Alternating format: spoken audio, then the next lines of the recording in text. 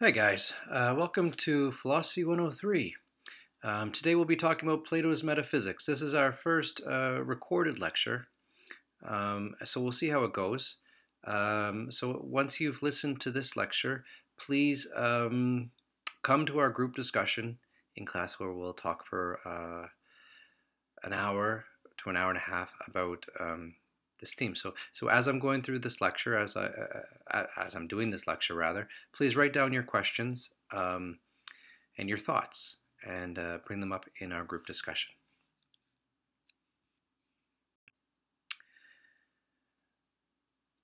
So what do we mean when we say metaphysics?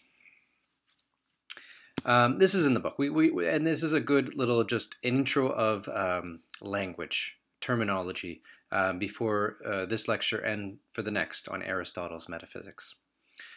So metaphysics is very often called the science of being qua being as being. And the question here is, of course, what are all the things in being? What do they all share in common? So what unifies a chair and a thought, right? What do these two things that exist in reality hold in common that they might exist in the same world together, right? What is it in being that unifies all the diversity and plurality of the things in this world? This being qua being is going to be more of a terminology we use when we get to Aristotle. All right, so it won't be we won't be talking about it in this lecture in this language. Similarly, the essence or nature of things. This is an Aristotelian terminology, metaphysical terminology as well. And the question would go, what are the essences of things? What is the nature of things? Whether humans, horses, chairs. What is the nature of all these things? Certain things have what would seem pretty fixed natures. It would be hard to argue about the nature of a banana. It seems like it's a fruit that grows, you peel it, and monkeys eat it. Whereas the form of a chair, pretty fixed nature. It would be bizarre for anyone to build a chair that wasn't meant for sitting on. Though I believe the Shakers made some interesting chairs upon which only angels could sit. So maybe there's an argument there. But the idea is they're for sitting, right? Whereas you come to a human being, and very often this becomes more of an argument. What is the nature of a human being? What is our nature? It seems a little bit more up for grabs than other more fixed standard natures. A horse is walking within 2 hours of coming out of being born, and seems to live right into an immediate instinctive nature. Whereas humans, it seems we have to talk about it and work it out and discern what our desires are in this life, and that has a lot to do with how we understand ourselves and how we disagree about what essences are in human nature. If there were an essence, you might say, oh, we'll get into this with Aristotle. The forms of things. So now we're veering more into language we'll see in Platonic metaphysics. So the forms of things, Aristotle uses that language too. So asks the question, what is accidental to our nature and what is formal to our nature? What can come and go, and what is somewhat more of a formal property that is permanent to our nature, that is necessary to call, that is necessary. So let me use an example. So, whether I have brown hair or red hair, you could change this to all different kinds of colors, but I'll still remain a human being, right? I'll still remain Jay, a human being, right? My formal quality of what makes me human remains, in spite of the fact that my hair color changes. Or perhaps I lose a couple fingers, right? You still don't have any difficulty in perceiving what my formal quality is, which is a human being, right? So question is, what is accidental and what is formal, right? Now we'll get into this more. I could use, we might say that 5 fingers or 10 fingers, 10 toes, 4 appendages, um, whatever it might be, are all formal qualities of being a human, of the human being. Um, Yet, if I were missing any one of those, or maybe a few of those, you would still might recognize me as a human. So it might even go deeper. Um, and we might not be able to come to an agreement on what is accidental to our nature. So we'll come into this with Plato. When we say the good or the true or the beautiful or even love, do we mean something in physical reality that we can touch and hold? This is a question metaphysics asks. Are truth and beauty and love, are these things are these ideas false? Do they not exist in that we can't hold them? Relations between things, interconnection, the one and the many. These are other themes of metaphysics. The one and the many, which is kind of like being as being, right? What is that thing in reality that unifies all things? All the many diverse, multiple things in this world. What can we describe as the one unifying thing that brings those all, that holds them all in the same world together? What is a commonality between all things? For many, metaphysics has roots in and can be said to be synonymous with spiritual experience. Now, this was true for Plato and Aristotle, though they weren't necessarily explicitly using language like spiritual experiences in this case. And it's true today. And if you go to Bantam Books, I think that's the bookstore on 4th Avenue there, on your way out to UBC. If you go to the metaphysics section, you might not even find Plato or Aristotle.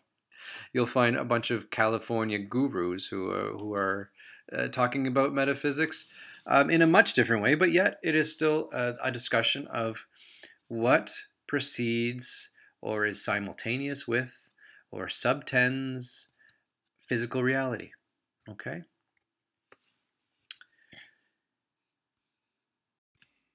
So why metaphysics? A good question and a perennial question is, what is the use of metaphysics? Metaphysics can be deceptive. It can give you a picture of the world that you haven't actually seen or witnessed empirically. It could make you an ideologue, right? You can make you feel certain of things no human has actually seen.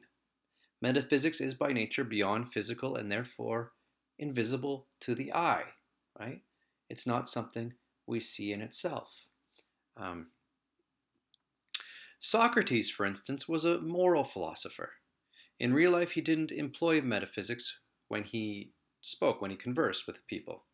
Many suppose that the world of the ideas, and I am assuming you guys all understand what I mean by that, having read the text, and we'll go into it more deeply. Many suppose that the world of the ideas was strictly Plato's invention.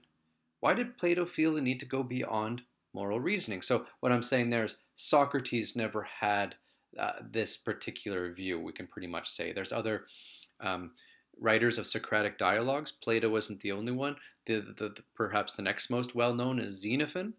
And in Xenophon's text, there was never this notion of ideas and forms in the real non-fictional Socrates in the Agora in Athens, talking to people on the street, So we can say by cross-referencing Plato with Xenophon that this looks like an invention of Plato, an idea of Plato's that's given voice through his Socratic character. So why did Plato feel the need to go beyond moral reasoning, just moral working out what was good, like Socrates does with Crito in the dialogue we read last week, where Plato doesn't bring up any sort of really abstract metaphysics to understand just working out on our own what the good is in a situation. So one answer to why we feel we might need to go beyond moral reasoning is because moral reasoning, if we take it as far as it can go, seems to indicate that there is more to this world than meets the eye. Why do we wish to do good by our neighbor? Why do we make beautiful things? What is so important about truth? Why couldn't we just lie all the time, right? There seems to see something beyond. No one. It was never written in stone on your or written on the side of your crib when you were a baby. Always tell the truth. Always be good to folks. This is something we feel called to do. Now we might argue that this is purely cultural and maybe a mere societal habit, but we see it rather commonly spring up in all societies. There is a sense of virtue and goodness between um, citizens that perhaps can't be entirely reduced to what is it, the superego, the your mother's voice in your head always telling you be good to someone else. There seems something intrinsically of value to each one of us that goes beyond just having been told this or taught this. And what is that? What is that? What are we responding to? When we see someone do a good action, when we ourselves feel good for doing a good action, when we're inspired to do good actions by others. So a common perception of morality today is that it is all in our heads, an evolutionary function or something conditioned in us. Problematic notions, as we'll see later, but for Plato, goodness, truth, and beauty were ontological. Now, what do I mean by that? Ontological means the study of being is ontology. So when I say ontological, something rooted in being itself. So the true, the good, and the beautiful, they are a part of being. They're knitted into the fabric of reality. They're not just opinions in our heads. They are things outside us and within us, and something that constitutes the world in a way perhaps more deeply, radically rooted than the atoms, the subatomic particles, etc., that also weave together the fabric of the world. And I'm not calling truth, goodness, and beauty, of course, something material like those things. I'm saying there's something metaphysical, perhaps, that stands and subtends all this other reality that we do perceive with our eyes.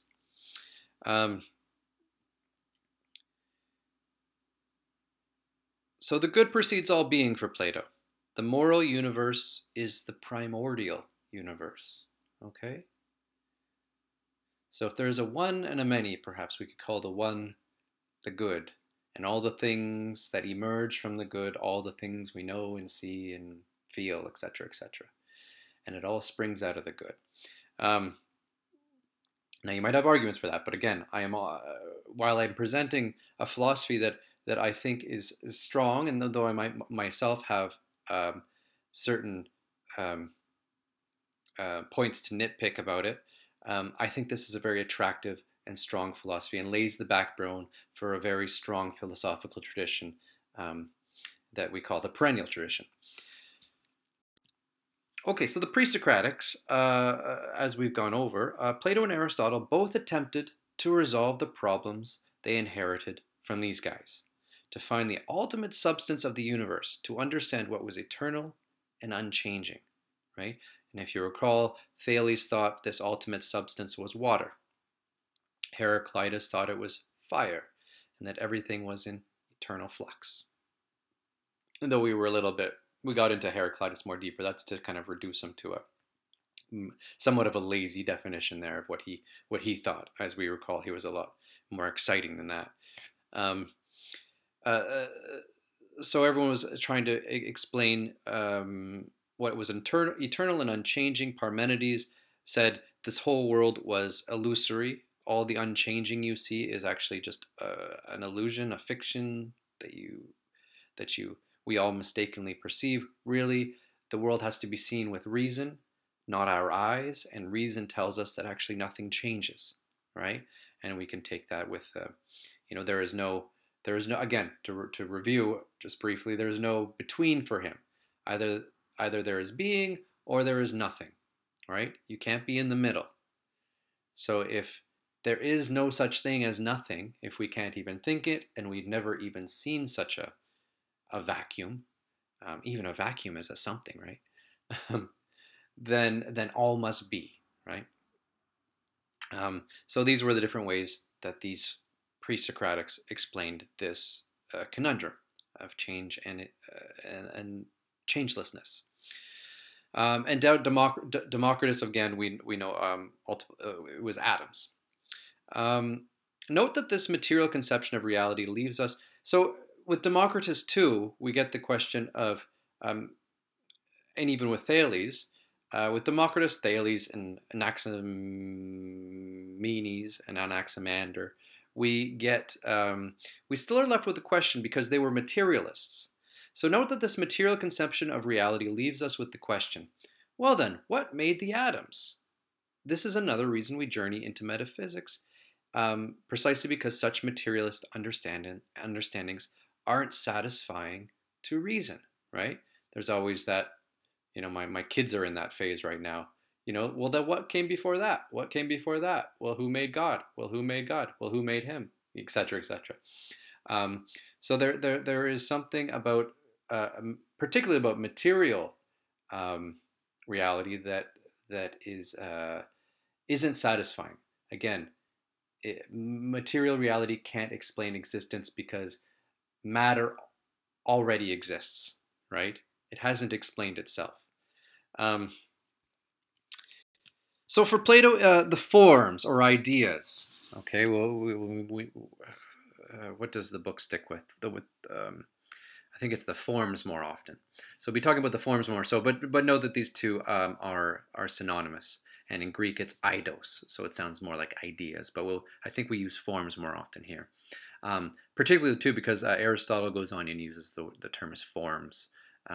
When he agrees and disagrees with Plato's ideas, he uses form quite often, so it's consistent with him, so it helps out. So what is eternal and unchanging for Plato? What is eternal and unchanging for Plato are what he calls forms or ideas. Not ideas in our minds, but ideal forms or perfect examples. The perfect circle or perfect beauty or perfect good, etc.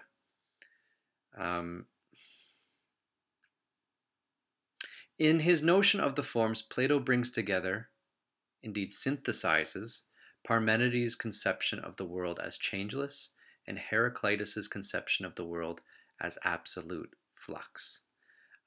Now, I don't want to jump too deep into Heraclitus again, but we remember that Heraclitus was more interesting than that because he already sort of expressed a permanency and a flux in his own thinking. He wasn't just pure flux, as you recall. But for the sake of argument, let's say that Plato brings together these ideas. Heraclitus wasn't, we only have fragments of what he spoke of, so we don't know the depth of his philosophy. So Plato is trying to bring this to a greater realization, trying to bring these things into a synthesis. Changeless, what is changeless? He's trying to bring what is in flux, and what is constant and eternal and changeless into some coherence together. How? In Platonic metaphysics, there are two worlds. One, the world in which we live, a world of constant change or a world of becoming. And two, a world of forms, an unchanging world, the real world or the world of being. Okay? So we have becoming and we have being. Becoming always sort of moving towards being. Becoming being a lesser world than complete perfect being. Okay, and being itself is it's in itself perfection and completeness, and we're not there yet. We're all becoming. Everything in this world is sort of becoming. Now we'll explain more how this is synthesized in the next slide. So being, these are the qualities of being: changeless and eternal, world of perfection. The only changeless, only the changeless can be truly known, like as Parmenides would say. Only access to this world through reason, our capacity for intellectual thought. So it's the only access to this world through reason, our capacity for intellectual thought. Becoming. This is always changing, in flux, living, dying, exists in time. It's temporal. It's not permanent. It's the world of opinion, right? Not of necessarily of pure knowledge, world of opinion where certain truth cannot be absolutely attained. Recall Socrates, I only know that I know nothing. This will always be implicit in Plato's metaphysics, even when it seems like Plato is shooting for total certainty in his theory. Remember that the underlying theme a lot of the time is that I know that I don't know everything. I know that I don't know the things that are most worth knowing. You know, what is goodness? What is truth? What is beauty? What is love? What is virtue? All these sorts of things. Um,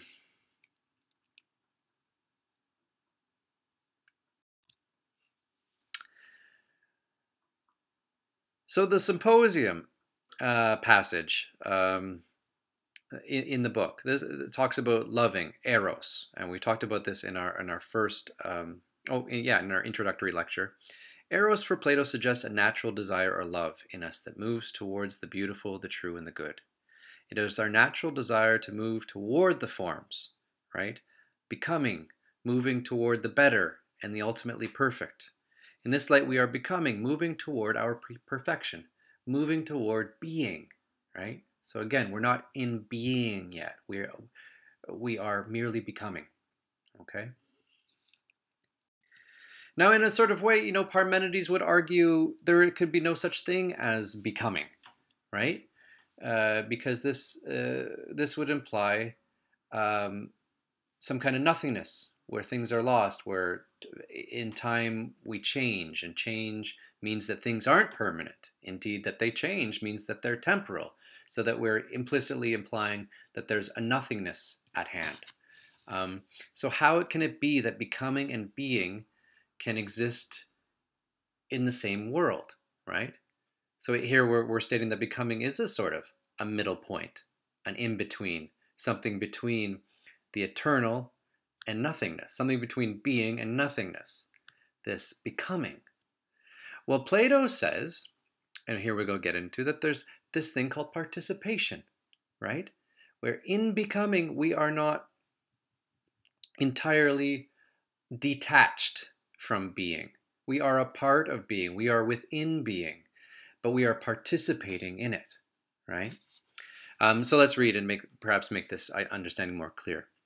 From Plato's Symposium, and this is in the textbook, beauty is not anywhere in another thing, as in an animal or in earth or in heaven. Here we're talking about the form of beauty, or in anything else, but itself by itself with itself. It is always one in form, and all the other beautiful things share in that in such a way that when those others come to be or pass away, this does not become the least bit smaller or greater, nor suffer any change.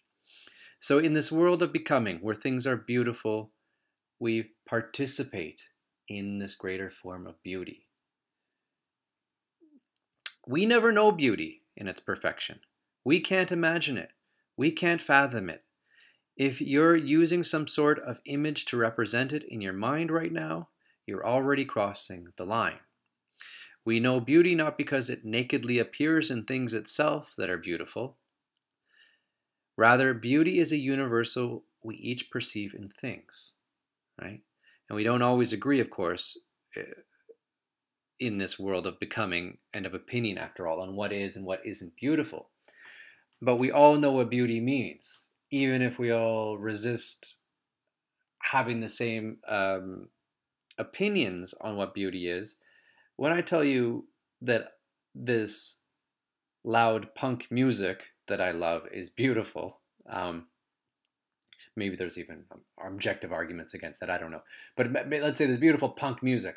I say it's beautiful. You might not think so, but you know what I mean, right? Because you know what I'm talking about. You know beauty, right? Because we even if we think all the things in this world are differently beautiful, we don't agree on any of them. We still somewhat know, we still agree on there being beauty in the world, right? So what is that beauty? So beauty is a universal we each perceive in things, a spiritual experience we all know. For Plato, beauty doesn't subsume the things themselves, but instead things participate or share in beauty. The world of becoming participates or shares in beauty, in being. It shares in being. The more beautiful something is, the closer it comes into perfection. And therefore, the closer it comes into being, the more beautiful something is. The more it shares in the form of beauty, the more it becomes itself and moves toward being, perfect being, right? And indeed, we could say it the other way around. Perhaps the less we share, if we wanted to oppose Parmenides, the less we share in this perfect beauty or perfect goodness or perfect truth, the less we share in this, the more we move away from being, perfect being, towards nothingness, right? So in a way, we have our own fates in our hands. We either move towards and pursue being and perfection, and truth, good, etc., or we slide away, right? And we move towards nothing. So we have a lot of agency now in Plato that we might not have in Parmenides, right? Where the world's just a sort of a drunken, strange illusion, and reality lies on the other side, and we can see it once in a while with our reason.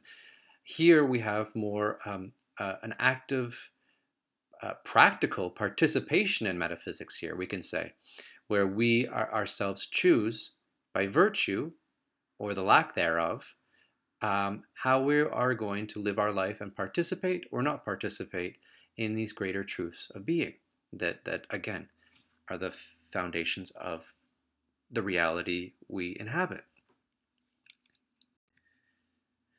Okay, so the myth of the cave. This is probably well known to some of you. Maybe you've heard it. Maybe you've just heard someone say something about it. Maybe you've seen movies like The Matrix, or there's like they call it The Broods or The Roods. There's some Steve Carell movie with a bunch of cavemen in it, one of those DreamWorks films. That and The Matrix actually use the illusion, the metaphor of the cave, the myth of the cave, in those movies themselves. And remember, in The Matrix, he's sort of stuck in. He's brought out of his fictional world that's just really a computer program, and all of a sudden sees another world, etc. Now, that's not exactly the same, but that's what they were going for. They were going for this Plato's myth of the cave. And essentially, in here I've put a few photos of or pictures of the cave, because it's always it's funny because it's only ever been stated by Plato, and he describes it in a couple of his in the Republic and a couple of his other dialogues. And I like looking at pictures because people always sort of present it in a slightly different way, never exactly the same, because the description isn't always entirely clear. I mean, I think he mentions in one dialogue that there's little strange human-like creatures that are moving the puppets up behind the wall in front of the fire, and in others, it's just normal human beings walking around with the puppets. In any case, not an important point, just interesting. So Plato's myth of the cave. This is a parable about bringing people into greater participation with the forms, bringing them from the less real to the more real, from becoming to being. Okay? An emphasis on the love of wisdom is at root here in this myth of the cave. The irresistibility of what is fundamentally real is thematic. The myth of the cave not only illustrates two kinds of knowledge, two kinds of worlds, it is also a parable about human timidity, the difficulties we have in facing the truth, and our resistance to the dazzling light of truth itself.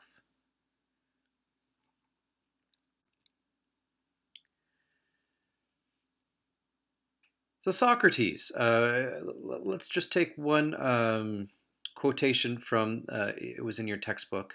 I believe he quotes the Republic to speak of the cave myth.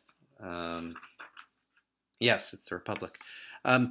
Whether it, that is the world of forms, is true or not, only the God knows. But this is how I see it. Socrates speaking here. Namely, that in the intelligible world, the form of the good is the last to be seen, and with difficulty. When seen, it must be reckoned to be, for all the cause of all that is, right and beautiful, to have produced in the visible world both the light and the fount of light, while in the intelligible world it is itself that which produces and controls truth and intelligence, and he who is to act intelligently in public or private must see it, must see the form of the good. So I'm not going to strip this down. It's a rich, dense little quote, but 2 points I want to take from it. First, note the provisional character of Socrates' metaphysical proposal of reality here. Whether the world of forms is true or not, only the God knows, right? When I say it's provisional, it means it'll do for now until we can come up with a better understanding. So he's holding, while he sees these things, I'm not going to say he doesn't see these things as in some way the best case explanation we can make. He thinks he's making that, right? He's not just throwing anything out in the air, but he's willing to listen to others who can perhaps present a richer description of how we describe our relationship and our participation in goodness, truth, and beauty, and all that. Second point, the form of the good here is not something we need to reach into the sky to find, right? As much as the myth of the cave makes it seem super abstract and strange. It is the very thing we perceive or fail to perceive when acting intelligently in the public or private sphere, as it says there, right? In the Credo, for example, the character of Credo himself is in the cave. He himself we could put in the cave. We could give him this, we could put this metaphor to explain his whole response to the situation that Socrates is in, the day before his execution and all that. We could put Credo himself in the cave, seeking the form of the good in order to know how to act justly. Yet he fails over and over because he is operating in the shadows of his anxiety, turned away from the light, right? So the cave isn't, Big Brother necessarily, or Donald Trump's lies or whatever it might be. The cave is perhaps much more fundamental to the individual, though we could take it to those higher levels too. But we have to begin here. I think Plato would argue that we have to begin with ourselves. What darkens our eyes? What turns us away from the shadows to see the sun, right? And it was precisely, Socrates who attempts, remember, Socratic therapy. He seeks to shepherd Crito away out of his anxieties and fears and to the form of the good, towards the right, just action, right? So it's not just, again, some astro-cosmic vision of the forms here. We're talking about what happens between us when we speak, when we chat, when we try to work out between each other what the good is, right? What's good? What's the right action? Now, why is such resistance from the prisoner to look toward the truth? So Plato's metaphysics are bound to an ethics, and I think we're already starting to see that, I hope. Therefore, metaphysics and ethics go hand in hand for Plato. The perfection of the forms confronts me with a moral truth I either accept or that I reject. The good is the form hardest to see, but only through seeing the good do we recognize what is beautiful and right in the world, right? So again, Crito, looking for the good, looking for the form of the good in that conversation there. There was a deeply ethical activity, and we can explain it in some ways and give it greater clarity when we put it in this sort of metaphysical, give it metaphysical clarity in a way, even if it's provisional. So if I accept it, I share or further participate in the good. If I refuse the good, I fall further into my own shadow, backwards in my own becoming, because of fear, anxiety, pride, arrogance, etc. Note too that the freed prisoner, once seeing the sun itself, feels bound to return to free the other prisoners, even if it ultimately leads to his doom. To see the good is simultaneous with the need to share this knowledge with others, at whatever risk, right? So to see that form of the good forces that prisoner to go back down, right, and suffer potentially death and execution and persecution, despite it, because the form of the good it triggers us to want to share that with others and to share this luminous understanding of the world and light up other minds to get them out of their caves, right? And this is particularly who Socrates is. He is that prisoner. He's gone back down to show Crito, to show Glaucon, to show many others where the light is and help them redirect their eyes. And this is his mission and goal, right? For if he weren't to do that, then he wouldn't have actually seen the form of the good, because the very form of the good inspires us to go on and do this, because it is the form of the good to share with others, to teach, to guide others towards the light. Teaching becomes somewhat of a hard term, and we'll see that in a second. Education, therefore, becomes a central theme to the myth of the cave. But what is education? In Plato's dialogue Meno, Socrates confounds the idea of learning. What does it mean to learn?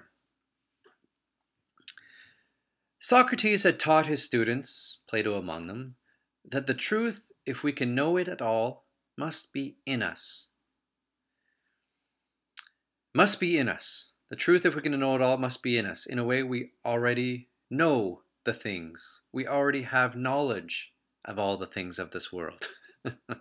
If you want to make it more complicated, there you go. This is what's called Meno's paradox, not to be mistaken for Zeno's paradox. And Zeno's paradox is the one Parmenides, one of Parmenides' students, the one we talked about in the pre-Socratic lecture. So Meno's paradox: how is it possible to learn anything if we don't already know it? How will we recognize it when we find it? And if we already do know it, it makes no sense to say that we learn it. So if we don't already know it, how will we recognize it when we find it, right? How do we know right answers? How do we know truths? How do we in a sense recognize them, right? In our hearts. And we'll go into deeper. Of course, I don't already know the color of your brother's couch over in Burnaby and how many cigarette buttholes are burnt into it. This would be information, as distinct from knowledge, okay? Just mere information. For information, I would have to go out of myself to go, see your brother's couch. It's purple, it's got 5 holes in it from cigarettes and 1 from hashish, etc., etc. But knowledge, on the other hand, for Plato, comes from within himself, okay? Comes from within ourselves. Another difference. Knowledge is related to eternal, necessary truths. 2 + 2 = 4 is a little bit more than merely my opinion. It never changes. It doesn't vary. Okay, so the truth is already in us. We don't need to learn anything. It's already there. You already know everything. Despite the fact that you can know nothing, as Socrates says, you actually already know everything. So what's going on here? Okay, how do we know everything and not know anything at all at the same time? Let's see. Before we start talking about horses, as you know from the textbook, let us see where we have already sort of suggested this understanding of knowledge as something something that comes from within us. Knowledge as opposed to information. So when we are attracted to the good, we are attracted to it because it speaks to something in ourselves, right? Well, we don't know the good in its perfection. We still know it to some degree. Otherwise, we wouldn't be attracted to it, right? Now, we don't know what truth is, or good is, entirely in itself, right? It's not like 2 + 2 = 4, right? Nor is it some, mystical creature with a cat's face and a lizard's tail. Like, we don't know what the good is, but we know that we are oriented towards it, right? That we know there's something in our souls that already sort of uh, have some kind of preliminary understanding, right? Um, or else we wouldn't be attracted to it. We wouldn't know what it was. When it happened in front of us, we would walk by without seeing it, right? So there's something in us that already knows what these things are, or else they'd pass right by our eye, right? When your mother, when you were a baby and your mother first giggled or had a smile on her face and you giggled, you know, how did you know that was funny? How did you know that was good? How did you know what was happening there was beautiful, right? There was a response in you. There was something communicated from your mother to you that you already knew in a way. It was familiar to you, whatever this goodness was. It's something you wanted to participate in, right? So it's kind of so there's some illustrations. So therefore we have some kind of knowledge of eternal truths, even if we must claim that we do not know these eternal truths in any sort of exhaustive way, right? Again, not something with a cat face and a lizard tail standing on a mystical tree on cloud 9, the color of bright neon blue or whatever it might be. Okay, so we see in this we see here 4 different situations, right? 4 different situations that immediately strike us. There's a formal quality in each of them. Each of them is entirely different, but there's a similarity, there's a unity between all of them, right? And we see that right there, right? There's a man giving, it looks like perhaps a tourist in Mexico or something, giving a young poor girl some sandals. There is a man, a Muslim man, importantly, because they're often vilified these days, a Muslim man helping, an American or a Canadian lady, perhaps. There is the most adoring picture of a baby trying to wipe the tears off a woman's face on a screen that almost puts a frog in your throat, right? How beautiful children can be. And there is a picture of a man in a walker and Wendy's, a guy making a minimum wage, holding the umbrella over his head when, perhaps a low salary ought to make him miserable and just thinking about himself all day. There he is, helping someone. So in these previous examples, we see 4 different situations. They are each their own situation. No parts of these situations are composed of the same thing, right? Every situation was different. Umbrellas, sandals, tissue, poverty, cold, weeping, etc. Yet for Plato, they would all profoundly share in the form of the good. And that's how we identify them, as sharing that formal quality. They were all formally good. They all were of the form of the good, participating in it in some way. Now, what is the form of the good? Again, we don't know, but it would seem we know it to some degree, in that we can identify each of these scenarios as participating in the form of the good, right? It seems we already know something about this. Okay, now horses. So similarly with horses, when we see a horse or a cow or whatever it might be, we immediately recognize an eternal form. Whoa, how?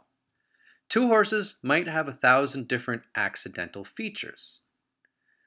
Brown or purple hair, missing legs, curly tails, etc.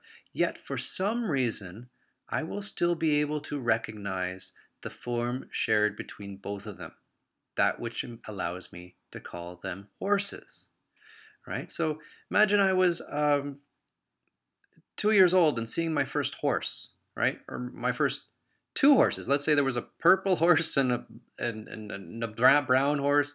One had 3 legs, one had 1 eye, one had no hair, a mane, one had no mane. But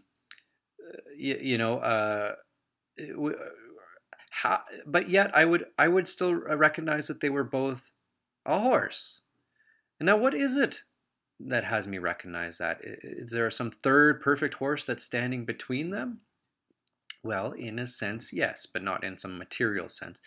What Plato is saying is that we must have some sort of intuition of the form of these things in order to know them, or else how do we know them? How do we know that they're the same thing in spite of their million differences, right? So I hope that's clear. And again, we can go over this stuff in our in-class discussion after you've listened to this lecture. So feel free to bring your concerns. This is sometimes poses difficulty for many, but in a way, it's just accept what Plato's saying. Just think of it like that.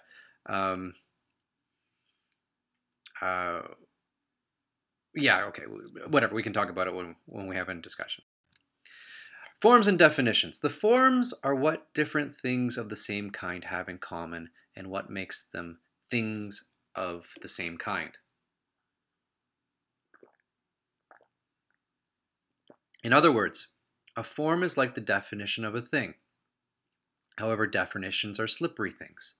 How to define a horse, let alone the good and true? Is it because of its color? Is it its shape? 2 eyes certainly aren't accidental features of a horse, nor 4 legs. Yet if they were missing any of these, I would still be able to recognize it for a horse, right? So we could say things are accidental, or we might have trouble saying what things are and aren't accidental. That a horse is born with 2 eyes certainly isn't accidental property. We would understand horses, it would seem to be a formal property of horses to have 2 eyes. Yet, if one had 1 eye and the other had 2, I would still know that they were both horses.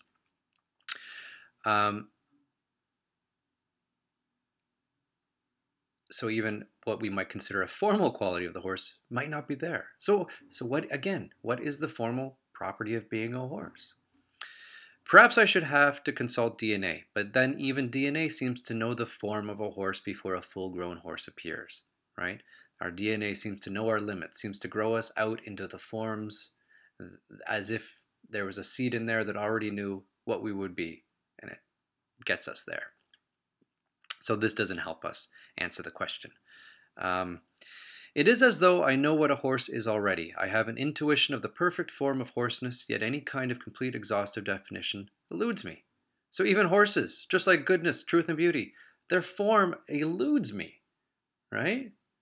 In other words, every form is something we know, but also something mysterious entirely. Okay, so again, I know there's problems and difficulties with this stuff, and I don't want to anticipate everybody's because many people have different questions, and I don't want to start anticipating too many and then confusing people with different explanations. So I'll leave it there at that simple, basic explanation, and then feel free to bring some questions on this one, and we'll challenge our understanding or I'll challenge mine on Plato's forms. So again, let's bring us back to what is learning. Now, learning so it would seem that this horseness isn't something on the horse itself. There's no formal quality, even if it's missing an eye, which is a formal quality of a horse. If it has less than the 4 legs, which seems a formal quality of a horse. If it's somewhat out of shape, out of bent, has a broken back, this isn't a formal quality of a horse because they can all be accidental in a way. So what holds it together so that I know it's a horse? What is the permanent, formal property of that thing? Socrates again can't say, so what is learning? Learning for Socrates isn't learning in itself, but remembering or recollecting. I know what a horse is. I know what it formally is, and I can see 2 totally radically different horses and know their horse because I know their form. Okay, and and here we are. This is the big metaphysical thrum of Platonic metaphysics. Recollection, remembering, right? We are eternal souls who, through our travels through all time and space and beyond time and space, have absorbed everything just by our mere eternal. You don't travel in eternity so much as you just are in eternity. There's no movement, there's no time or anything in eternity. So this is metaphorical, but what he's saying is we come out of eternity and we drop down into the shadow world as souls. But partaking in eternity ourselves, our souls being eternal, Plato argues, this is how we know these things, because we've been here before. We know all this. We have a deep understanding and knowledge of all things. As the soul is immortal, has been as the soul is more immortal, has been born often, and has seen all things here and in the underworld, there is nothing which it has not learned. Socrates speaking here. So it is in no way surprising that it can recollect the things it knew before, both about virtue and other things. Sorry, no, not Socrates talking, the textbook. As the whole of nature is akin, and the soul has learned everything, nothing prevents a man, after recalling one thing only, a process men call learning, discovering everything else for himself, if he is brave and does not tire of the search, for searching and learning are as a whole recollection. Hold on, I was a little bit thrown off there because I'm not sure if that's if that indeed is Socrates or if that is our textbook fella waxing poetical. Yeah, okay, no, that's the textbook talking.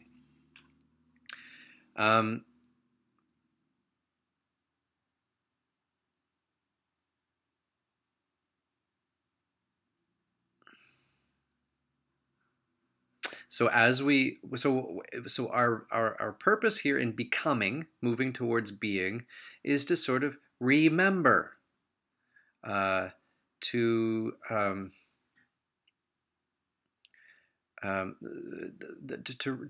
pursue knowledge, to remember it, to recognize it, and that's Socrates' argument, and that's how we move back towards our eternal being, our place in eternal being, is this return through recollection. Okay? So this might all seem like major abstraction, but the point Plato makes, whether or not you agree with his particular metaphysics, is that there is something amazing to thought that seems attuned to more than just the immediate world of sense. How do we intuit difference and sameness in a horse, or in events that are good or beautiful, in a tree, in a chair? How do we know the good? What is the attraction we have to truth? Why are we moved by beauty? What does this all say about us? What are we intuiting? What do our souls already seem to know, or seem to be attuned to?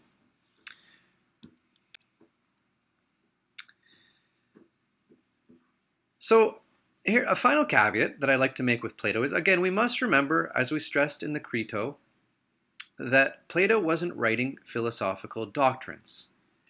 They were provisional, which isn't to say he didn't think that they were the best explanation thus far. In other dialogues, Plato allows his interlocutors, the people he's talking to, that's what interlocutors means, to cast his metaphysics of the forms into question, sometimes even confounding Socrates in his defense of them. Unlike Aristotle and perhaps most of the philosophical tradition, Plato's dialogues are also art, poetry, and drama. Now, why is this important to consider? Sorry, I've got a big truck outside my window right now, making a lot of noise. I hope that's not disturbing you, and hope you can hear me. I think this is important to consider because we go beyond ideology, right?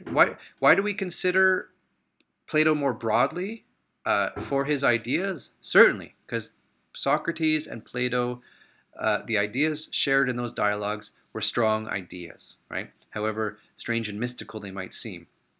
They were solid ideas trying to explain something that we certainly haven't explained. But we want to take it that we certainly in our scientific modern day have not explained in any satisfying way.